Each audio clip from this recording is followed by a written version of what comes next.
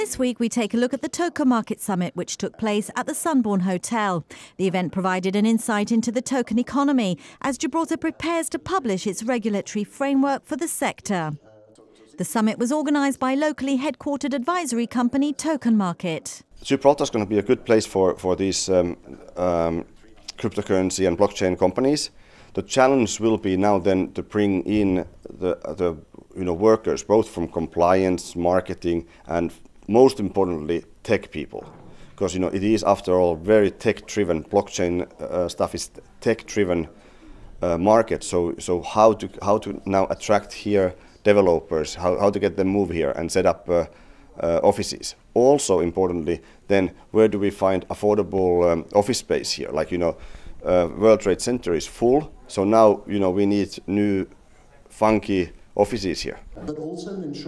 TokenMarket 2018 was opened by Minister for Commerce Albert Isola and was attended by industry thought leaders, innovators and investors. I was lucky enough to catch up with some of the globally known names in the blockchain and cryptocurrency worlds. The innovation is coming from new jurisdictions like Gibraltar, who is willing to make changes, who is willing to innovate, to create new regulation that is more in line with what the technology allows us to do, and that way they can attract more companies and more investments into Gibraltar. So I'm very excited about seeing this here. When I travel around the world to talk about the blockchain and interact with a lot of market players and the consumers at large, they see Gibraltar as an entity that is being innovative and very intriguing to them, and it has been very easy to do business with Gibraltar. When I talk to startups, and many times I ask them where are they trying to do their fundraising, and Gibraltar comes up many times, and it is always this image of friendliness, of being open for business and being easy to do business with, which is very good. We're also seeing with Gibraltar on the rock here, we're seeing embracing of the ICO movement, embracing of blockchain companies, the ability to potentially provide banking services for these companies.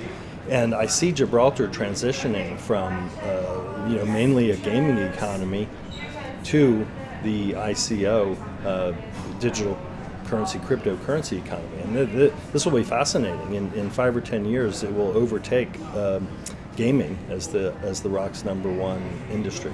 TokenMarket, who've been based in Gibraltar for the past year and a half, say they've issued over 30 ICOs, raising more than $350 million. However, the token economy globally is worth around $250 billion, with Gibraltar aiming to become one of the leading jurisdictions in the sector as it prepares to publish its ICO regulations later this month.